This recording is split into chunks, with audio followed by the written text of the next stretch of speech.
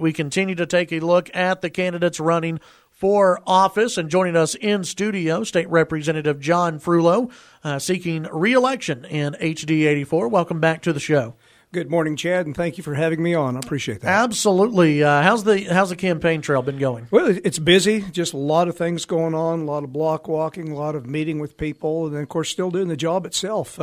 We can't forget that I still have a job to do, chairman of insurance. That takes a lot of time. We've got a lot of, Lubbock, the state of Texas actually is the 10th largest insurance market in the world, and, of course, that's under the auspices of the committee, or the activities are there. So there's always a lot of activity going on. It's a pretty powerful committee down in Austin, and I've had questions from some listeners out there going, okay, unless I'm in the insurance business, how does that affect me? Okay, I'll tell you. This last weekend, I was block walking. I came up to a realtor that I knew, and he was sitting outside of a house.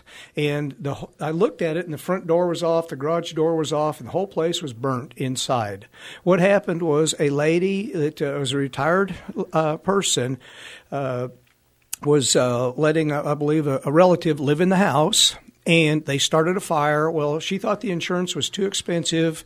Had insurance on this house for a number of years, discontinued it, and is now left, actually sold the house for just pennies on the dollar because, at an age where you can't do that. So insurance affects us all. We all buy insurance. We have homeowners. If we don't have a home, we have a rental policy, most likely in an apartment that we live in. Most apartments require that. If we drive a car, you better have car insurance. We check for that at the state.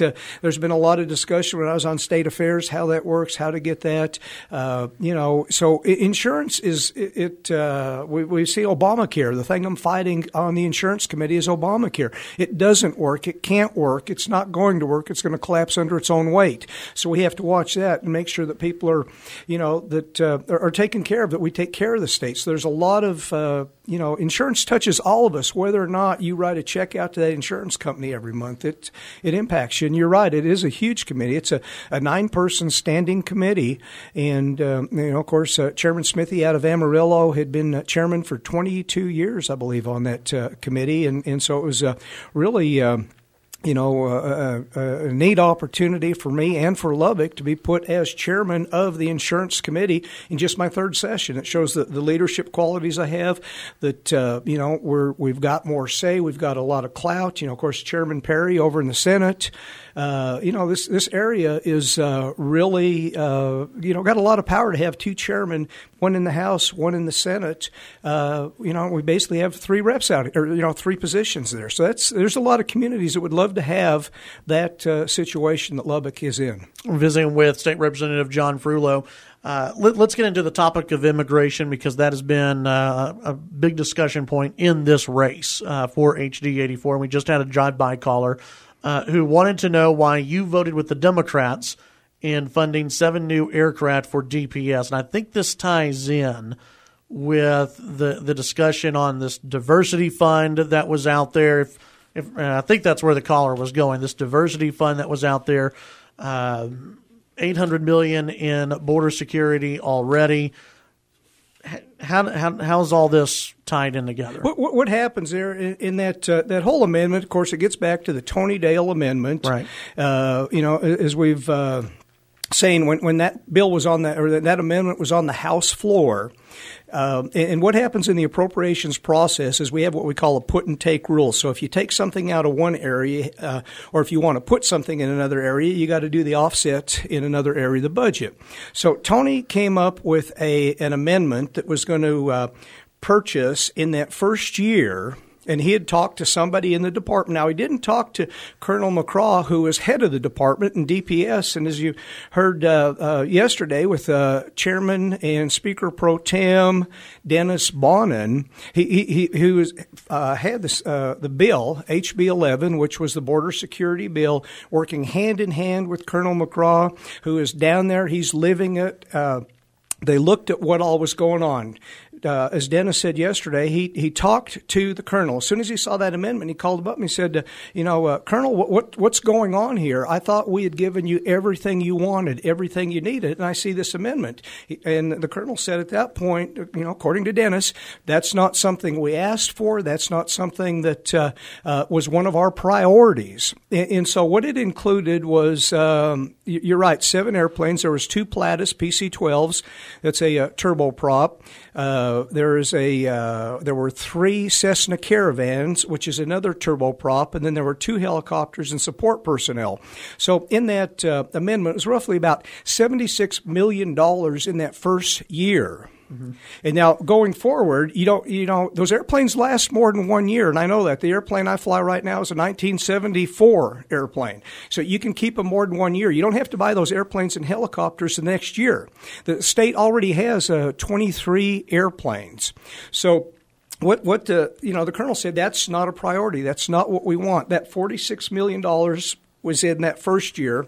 The next year would be roughly somewhere over $4 million. Well, what has happened is a group came out and said, well, he voted for the Center for Disproportionality and Disparity over border control. Well, the problem with that is there was only $2 million in that budget item for that Center for Disproportionality and Disparity. It was a law that was put in place, I believe, maybe in the 78th legislative session that said that this is what needed to be done. So, first off, to do that, we were complying with the law, but it's not what the colonel wanted. He wanted his 250 people. He wanted his 50-hour work weeks. And then what they also had done, and what the colonel had done, is he'd actually transferred another airplane, a high-flying airplane, into that, and they moved, I believe, another helicopter into that group. So those needs were being taken care of, and he didn't even want that. He didn't need that. It wasn't his priority, but somebody decided they wanted to make it. Tony Dale says now that he wishes he hadn't brought that amendment up because it just, it didn't work out. It wasn't planned out. But that's the kind of stuff that happens on the budget. So the colonel is, very happy with it. Spends a lot of time down there, talks to the people. Here's a comment from the South Texans Property Rights Association, and their executive director said that South Texas landowners greatly appreciate the state's legislative measures that have made great strides on helping secure the border. The Texas House of Representatives did an extraordinary job ensuring the success of HB 11, the one we talked about earlier, border security, that gave Texas Department of Public Safety the tools they were needed to help stem the tide of criminal activity along the south border. We say, keep up the good work. So that's people right there living. They're not taking a trip down there to see what it's looking like. They're not up there flying around in an aircraft or, they're right there on the ground. They have their property there where people are coming across, doing bad things on their property. Some of these owners are afraid to even go out in their yards. We're making that difference. We're doing it. The colonel's doing it. He's got the extra people down there. The colonel testified last week how he was very happy with what Governor Abbott and the legislature did. We gave him the tools he needed. So this wasn't just a guess at the amount. When I got into the legislature in 2011, that first year, our border security budget was about $222 million. The next year, it more than doubled. It went the next session, biennium, 2 years later, it went up to $467 million. So we're keeping an eye on it. We're doing a job at the state level that the federal government is not doing. Unfortunately, us as Texas citizens are paying twice, once to the federal government to do their job that they're not doing, and then once where we're putting that money into this border security. And as the colonel said, he said, Texas is putting money into this, and it, could be used in other places, or as I always say, stay with the taxpayers. But that's something that we don't have the choice. We've got to do it. We have to protect our property and our people. This last session, we did $800 million, so 222 to 467 to $800 million. We're investing in that border. We're securing the border, and we are on it. We have people working on that all the time. There are meetings going on, discussions. I've been down to the border several times. It's important. Visiting with State Representative John Frullo about his re-election campaign. When we come back, we have many other things to get into. Here on the Chad Hasty Show, KFYO, visiting with State Representative John Frullo. Back on the Chad Hasty Show, News Talk 790 KFYO.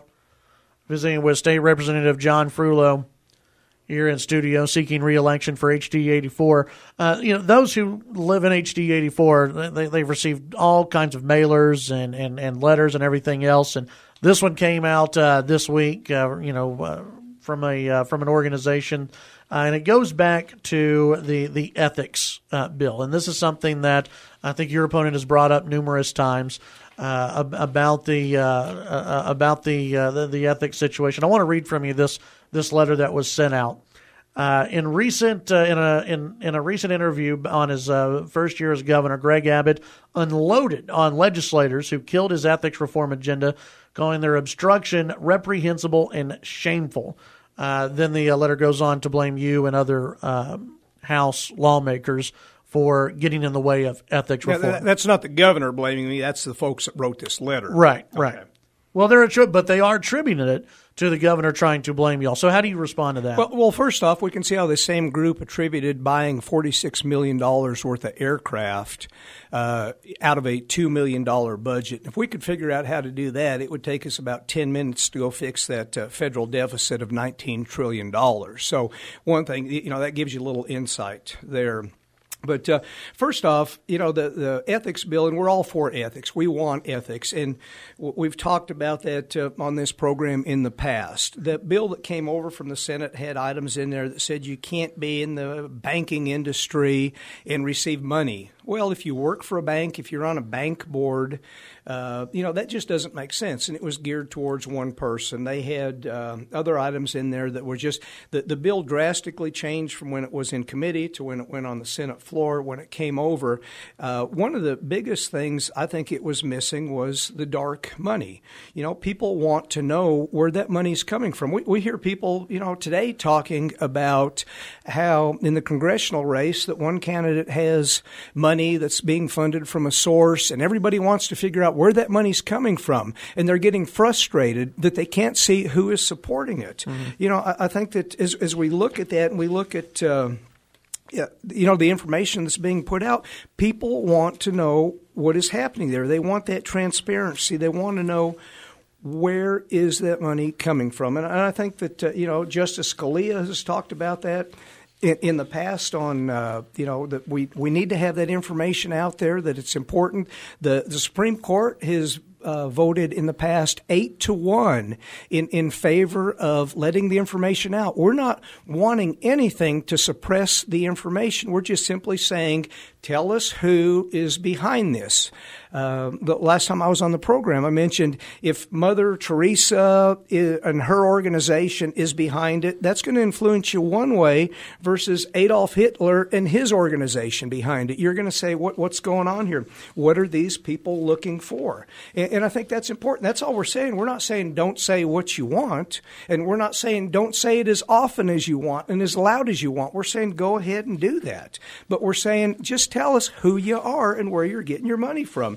As Justice Scalia said, requiring people to stand up in public for their political acts fosters civic courage, without which democracy is doomed. And I think that's important. When we get away from things like that, we're getting away from the home of the brave. And we can't cover that stuff up. We need to let that know. So, I think that ethics, some of that stuff went on out of that ethics bill, went back to the Senate, and then it got changed over there. And on different parts of the bill, it was cut up and then shipped over. And there were some ethics items that did pass last session. Did you ever hear anything from the governor about how this past session went in his opinion? Yeah, actually, the governor sent me a very nice letter and said, in essence, thanks for the conservative session. He came out and said this was the most conservative session we've ever had in Texas. So, he was proud of the results that we had, and people are proud of the results. Not only the people that live here in Texas, but people that live around here. Every day we have anywhere from 850 to 1,200 people that move here. They come to Texas Texas for the opportunities, the chance to succeed, the jobs. And so people are moving here. They're voting by moving from wherever they live. They're bringing their companies here. They like our regulatory environment. I mean, heck, last session we decreased franchise taxes by 25%, and I'm on my way to getting rid of that. I want to get rid of that thing. I don't like the franchise tax. The accountant in me, the old CPA days, say, this is not what we need. This tax is not a good tax. It's a terrible tax. You can sell a lot of stuff, lose money, and based on that tax still have to pay a tax. And that's not what we need to do. We need to make sure that we encourage businesses so they can go out and buy more equipment, hire people. We balance our budget in Texas. We've done that every year that I've been in there. This last session, we balanced the budget. We left $3 billion unspent. We had $4 billion in tax refunds, reductions with the homestead exemption, $10,000 for each homeowner was the increase in the exemption. And then we also have a rainy day fund with over $10 billion in it. So we're doing a good job. Best gun rights we've ever had. You look at what we've done to Planned Parenthood, and the terrible things that they've done.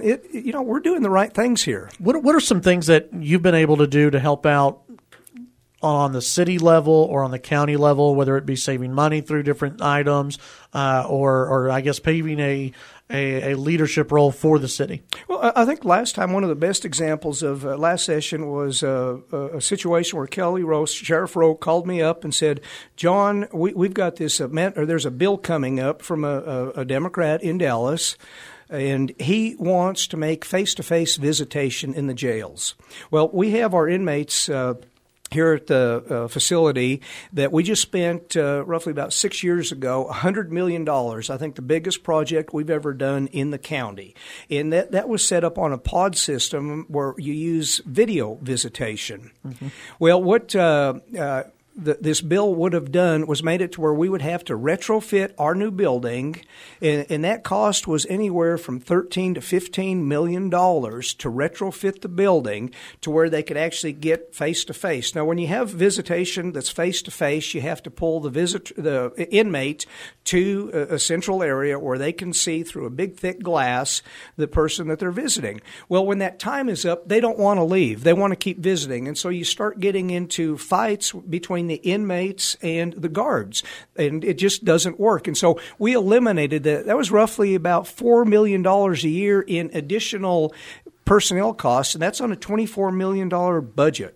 And it looks like we're running out of time. That's right. Tell folks real quick why they need to vote for you. Well, first, go to johnfrullo.com, JOHNFRULLO.com, and you'll see a lot of the information there. I think the job I've done, the things I've been able to accomplish working with Texas Tech, and they're shutting me off. Representative Frullo, thank you. Thank you.